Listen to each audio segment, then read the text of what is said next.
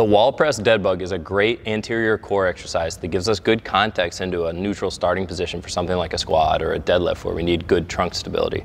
So for setup here, we're going to be nice and close to a wall, hands on the wall, and we're going to bring our legs up to 90.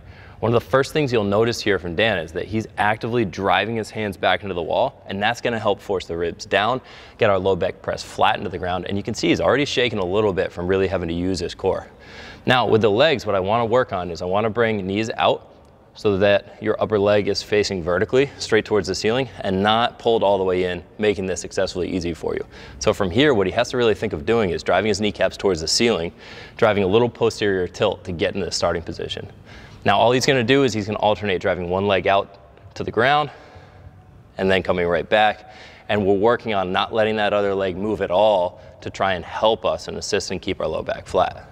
Now, if this is too challenging at the start, what you can do is the same thing, but we'll keep the knees bent and we'll just march our heel towards the ground.